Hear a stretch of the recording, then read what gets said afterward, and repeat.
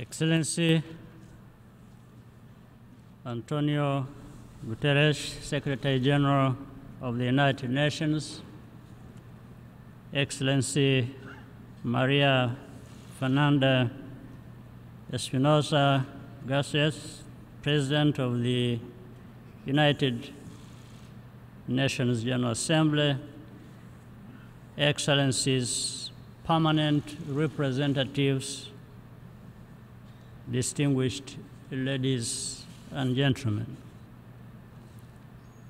Let me begin by thanking the organizers of this event, and we are happy to be with you today. And also thanking you for attending this 15th annual day of reflection.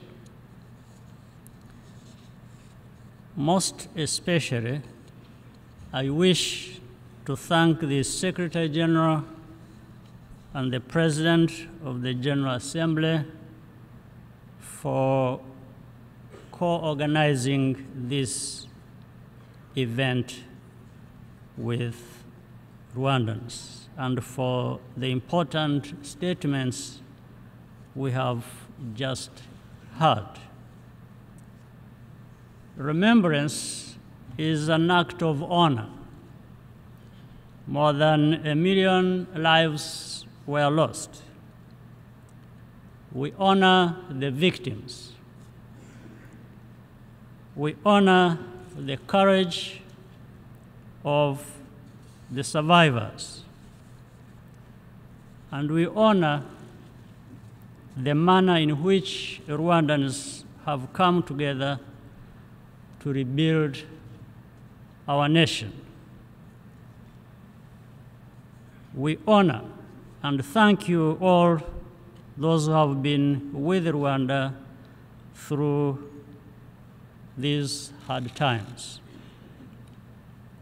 Remembrance is also an act of prevention. When genocide is dormant, it takes the form of denial and trivialization. Denial is an ideological foundation of genocide. Countering denial is essential for breaking the cycle and preventing any recurrence. In that spirit, the General Assembly voted overwhelmingly last year to adopt the proper terminology, genocide against the Tutsi. I thank member states most sincerely for this measure. Such a clarification should not have been necessary, given the irrefutable proof and historical facts of what happened in Rwanda.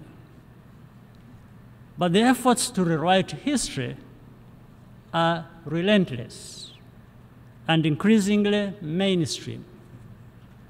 The victims of genocide are targeted because of who they are, a distinction fundamental to the definition of genocide itself, both morally and legally.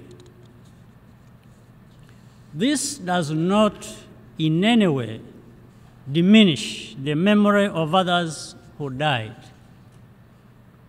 Remembrance also serves to help spur the change for the better.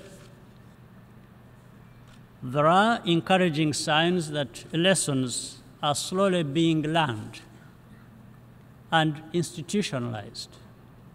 It helps that we have something to build on.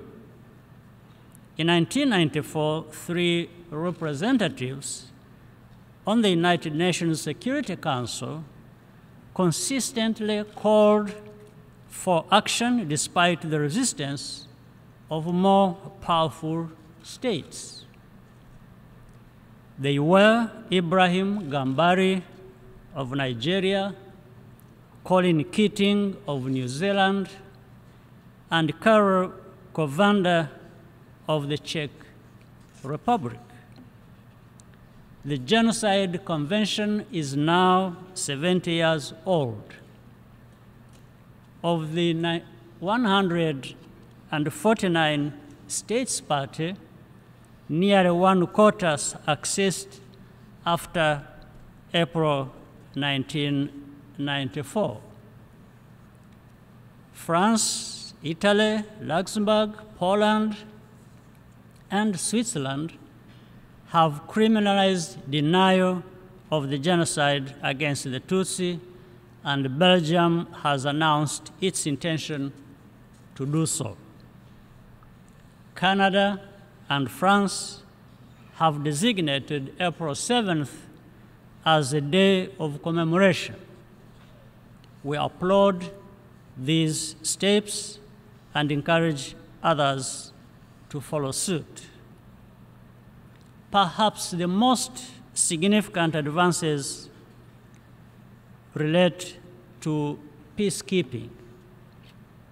With the strong support of the Secretary General and the member states, civilian protection has moved to the heart of peacekeeping doctrines.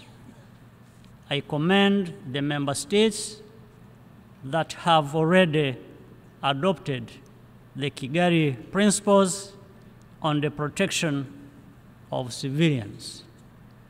Of course, what really counts is living by these guidelines in the field. In 1994, the warnings of the United Nations Force Commander, General Dallaire of Canada, fell on deaf ears. In the absence of a protection of civilians' mandate, there are limits to what good commanders can achieve. Nevertheless, he stayed and his forces did what they could. Captain Mbaye Diagne of Senegal helped save countless lives before giving his own. For several years, Rwanda has been among the top 5 troop contributors to United Nations peacekeeping operations.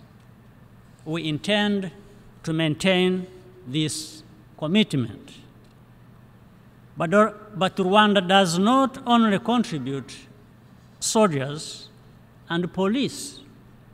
We come to the task with the values instilled by our tragic history.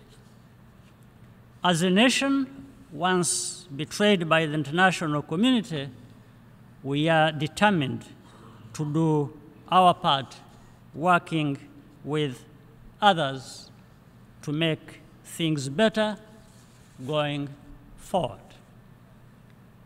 To close, I come back again to your presence here with us today.